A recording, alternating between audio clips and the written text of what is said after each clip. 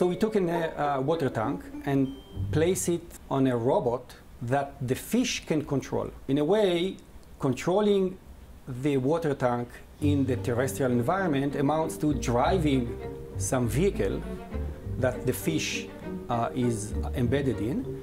And to do so, we equip the water tank with sensors so it doesn't collide with obstacles in the environment in case the fish decides to get too close to a wall, but also with a camera that can sense where the fish is in the water tank and guides the vehicle according to that pose of the fish in the tank.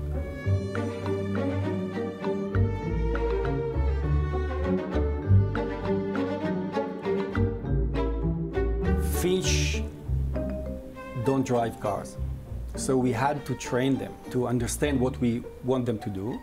The fish had to get accustomed to a visual target that is placed in the arena, which it sees through the walls of the water tank.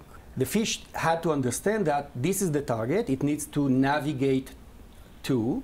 Every time it gets to the target, we award it with a food pellet. After a few days, 10 days maximum, the fish understands that it needs to find the target and drive that vehicle towards that target.